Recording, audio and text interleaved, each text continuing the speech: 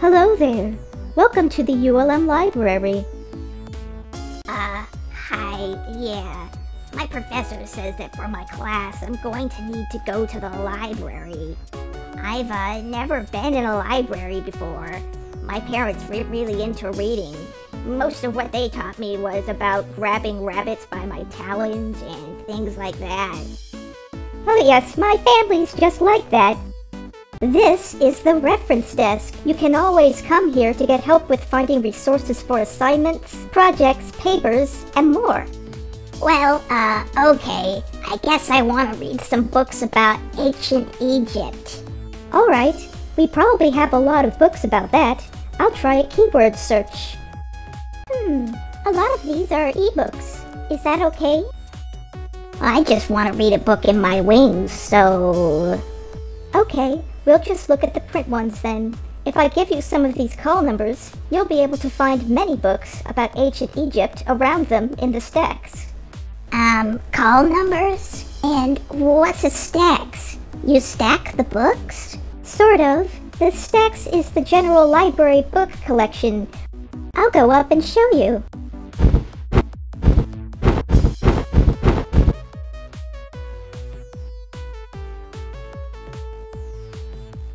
Okay, here we are on the second floor. So this is the stacks? Are these all the books in the library? It's part of the stacks. This floor only has call numbers A through F. The call numbers written on the books help us organize all the books by subject using the Library of Congress classification, or LC. LC? More like L-no-C. It might seem confusing at first, but it's actually pretty simple. It's in alphabetical and numerical order, so all we need to do is break this up into parts. The first letter means that we need to find all the D's, and then once we find the D's, we need to find the DT's. I think I get it. These book call numbers are in alphabetical order. D-A, D-B, D-C. You're right. Now we look for the number, 83. These are whole numbers, by the way. After the decimal point, do the same thing again. Think of it as a sub-call number. Hey, I think I see it.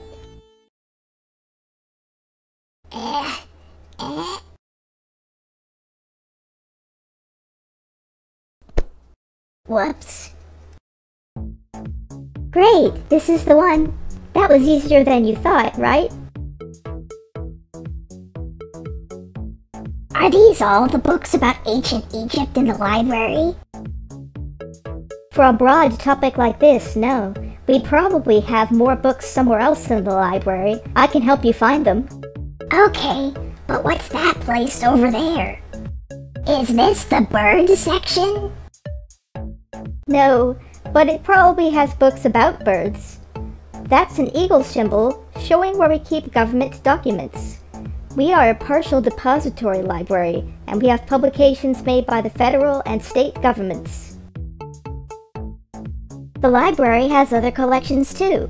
Maybe they have books that can help you. Here's one that's in our Special Collections and Archives department. You can tell because the catalog says so. Where's that? It's on the 5th floor, right where the elevators open up. I can take you up there and show you.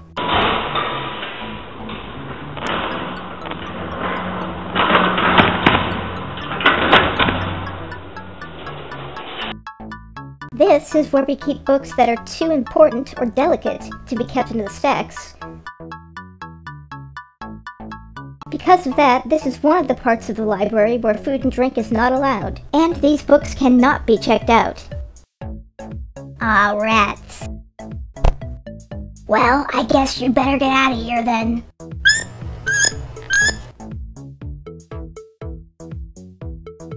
Okay, let's go in. In here, we have lots of books about local history, Southern history, the history of ULM, Monroe, university records, and much more, including physical artifacts like this.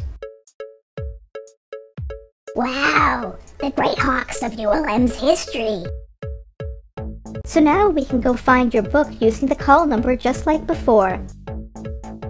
This book is perfect. I wish I could check it out. Oh, I know. When I pick up a good book, I just can't put it down. You can check out the books we found in the stacks. How do I do that? To check out books, take them to the circulation desk on the first floor. Your ULM ID is your library card.